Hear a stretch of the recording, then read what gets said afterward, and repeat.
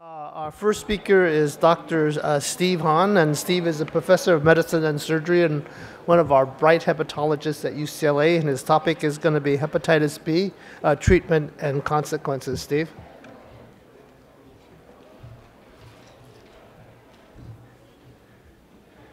Thank you. I'd like to thank the course organizers for inviting me to come speak. I'm going to, in the next 20 minutes, bring you up to date on hepatitis B, which has really seen a huge revolution in treatment and diagnosis over the last decade. So as you can see here, hepatitis B is a huge worldwide problem. It causes a lot of morbidity and mortality. But most importantly, you can see that most hepatitis B carriers are Asian. 3/4 of all hepatitis B in the world are in Asian patients. So if you look at the worldwide distribution, it looks like this. The countries in red are high prevalence. The US overall is still considered low prevalence for hepatitis B, except for areas like this, where we have a high population of Asian patients. So how is it that Asian patients were afflicted with this problem? It all goes back to how the virus was acquired. And you can see here that in the West, hepatitis B is usually acquired parenterally or from sexual contact, whereas in Asia, hepatitis B is acquired vertically from mother to baby, usually perinatally. So the big difference is the age at which the hepatitis was acquired. In the West, it was acquired as young adults. In the East, it's acquired as infants. And you can see in infants where the immune response is weak, the chronicity, if they should acquire hepatitis B, is quite high compared to young adults. So that's why hepatitis B has been perpetuated in Asian patients. It's passed on vertically, and the chronicity rate is very high. So those are the at-risk patients, the young infants, and that's why now the standard of care for hepatitis B prevention is routine vaccination of all infants at birth, and we should be very vigilant about vaccinating all at-risk populations, including young children, and actually all of us, being medical caregivers, should all have been vaccinated also. So now a little bit about the virology of hepatitis B. It's a small virus. It replicates very efficiently, but it is error-prone. And what that translates into clinically are mutants. So hepatitis B is plagued with a problem with mutants. And one of the most common mutants is the so-called E antigen negative pre-core basal core promoter mutant. And the most important thing to remember is that this E antigen negative mutant is usually seen in older patients, and it is more aggressive than the wild type. We see more fibrosis with this mutant, and it's also more difficult to treat. So the issue with hepatitis B is we have this condition that most patients acquire at birth. They've had the virus for 30 to 50 years of infection, and somewhere along the way, this virus can cause disease. It can cause cirrhosis. It can cause liver cancer. Now, the interesting and probably the most difficult thing about hepatitis B is it's not a stagnant virus. It's very dynamic. The virus goes through various phases, from an immune-tolerant phase to chronic active hepatitis to inactive carrier, and it's fluid. A patient can go through these phases many times in their lifetime. The end result is that the patient can at some point develop cirrhosis. Likewise, a patient at some point can develop cancer. And the problem with hepatitis B, which is unique, is that a patient with hepatitis B can develop cancer even in the absence of cirrhosis. So in the hepatology world, our mission was to try to figure out how can we predict which patients are going to go from inactive infection to disease. What blood tests should we be looking for? Now, the issue is we didn't know for many, many years. But recently in 2006, this study came out, and it's called the REVEAL study. And it was a huge study that was done in Taiwan. They followed a number of patients for 15 years, untreated. And at the end of 15 years, they knew who developed cirrhosis, they knew who developed cancer. And when they went back to look at all the predictive variables, everything fell out, except for one thing, and that was the baseline viral load. So you can see here that if the viral load is less than 10 to the 4th copies per ml, the chance of developing cancer over time is much lower. But if the viral load is higher than 10 to the 4th copies per ml, the risk of cancer increases. And when they looked at cirrhosis, the curves were almost the same. 10 to the 4th copies is the so-called threshold value. That translates to 2,000 international units per ml.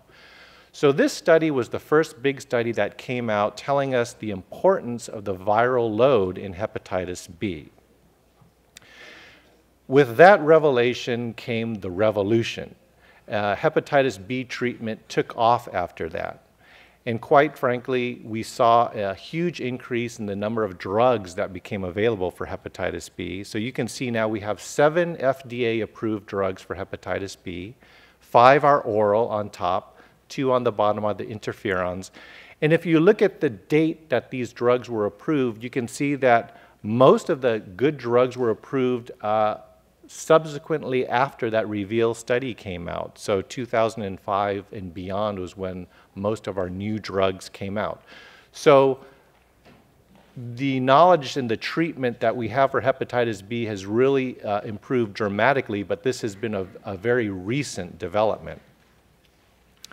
So clearly, because the viral load is important in disease progression, treatment is aimed at suppressing the viral load. And if you can do that, then you can hopefully suppress the cirrhosis and the liver cancer. So who are the patients that are going to need hepatitis B treatment? In order to decide, you first have to decide, are they E antigen positive, E antigen negative? Do they have cirrhosis? Once you stratify them into one of those groups, then the 2 blood tests that you look at to decide treatment are the viral load and the ALT level. Now, all the different societies have had all their recommendations. They're summarized here. But in general, you can see you have to decide, are you dealing with E antigen positive wild type, E antigen negative mutant? Once you decide that, you're looking at the viral load and the ALT level to decide treatment.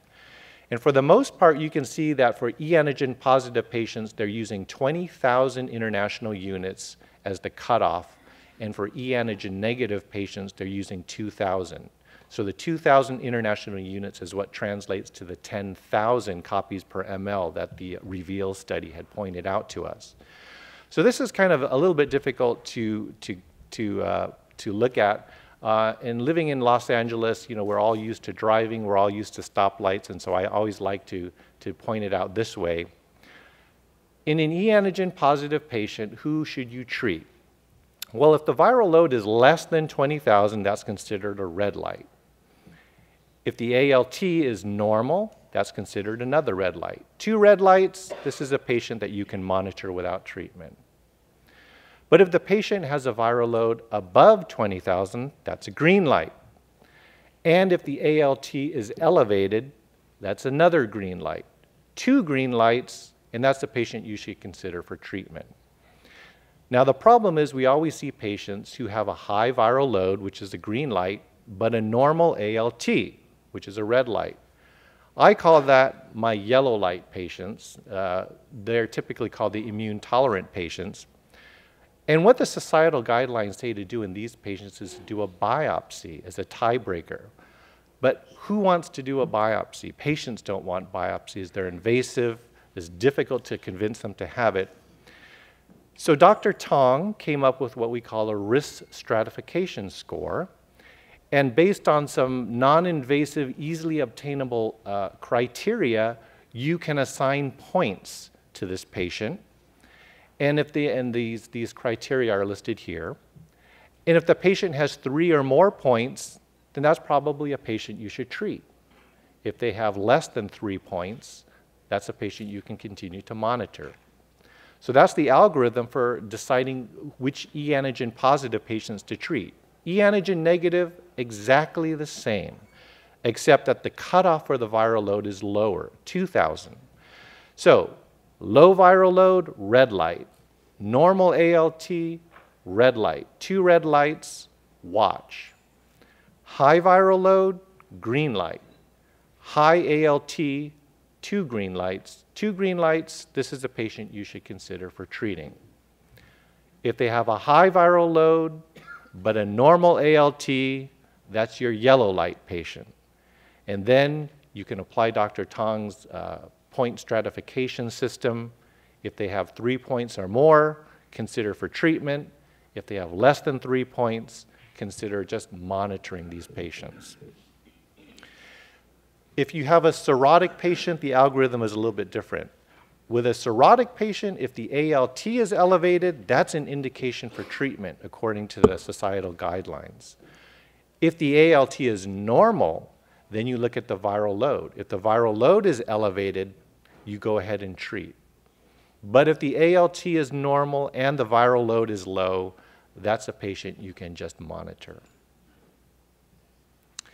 So you now have your patient, e antigen positive. You've decided they've met the 2 green light criteria for treatment. You started them on treatment. What are the endpoints? On treatment, the first thing that goes down is the viral load, followed by the ALT. Now, in e antigen positive patients, we treat until this so-called E seroconversion. And that can be variable. It can take years, it can take months for this to happen.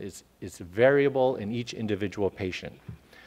But once they e antigen seroconvert, you treat them for 6 to 12 months of additional therapy. We call that consolidation. And then you can stop. And if you do that, up to 91% of the patients that you treat this way will have a durable response and the virus will stay down. You can see, looking at the comparison of all the medications, the drugs to the right, which are the newer drugs, are much more effective at dropping the viral load. You can see that e antigen seroconversion is variable, but tends to increase with longer treatment duration. And you can see that if you do this, if you follow this algorithm, your durability, maintaining viral suppression, is pretty good across the board for the different medications. What about your e antigen negative patient that you decided to treat? Same thing. They're on drug, the viral load drops, the ALT normalizes. Now the problem with e antigen negative hepatitis B is the relapse rate is very high. Almost 100% of the patients, the viral load comes right back when we stop medication. So now the recommendation is for e antigen negative that they need indefinite treatment, or until they're lucky enough to maybe lose surface antigen. But this is a very uncommon event. If they lose surface antigen, you can potentially stop. But otherwise, e antigen negative patients are going to need indefinite therapy. And again, comparing the different drugs, you can see the newer drugs to the right are much more effective in dropping that viral load. Now, the big problem with the oral medications for hepatitis B is this problem of resistance. Some drugs have very good resistance, some drugs have very poor resistance. In general, the newer drugs, tenofovir and entecavir, have the lowest resistance. And so now the societal guidelines say that these 2 drugs are the preferred medications for hepatitis B treatment.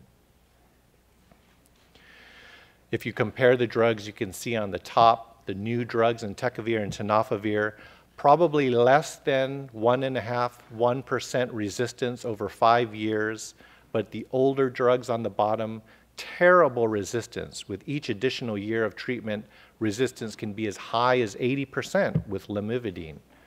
So now, if we decide to treat hepatitis B, it should really be only with the preferred drugs, entecavir or tenofovir. So in conclusion, hepatitis B is a chronic worldwide problem. 3/4 of the patients are Asian. The importance of the viral load cannot be stressed any stronger ever since that REVEAL study. So if you have hepatitis B patients, we should be monitoring that viral load. And then remember, the indications for treatment rely on the viral load and the ALT, so you're looking for 2 green lights versus 2 red lights. And we hope that with long-term suppression of the virus, we can prevent further disease progression. Perhaps in the future, we'll be better at treating patients and actually getting rid of surface antigen, which is considered the holy grail of treatment, but we're not quite there yet. Thank you very much.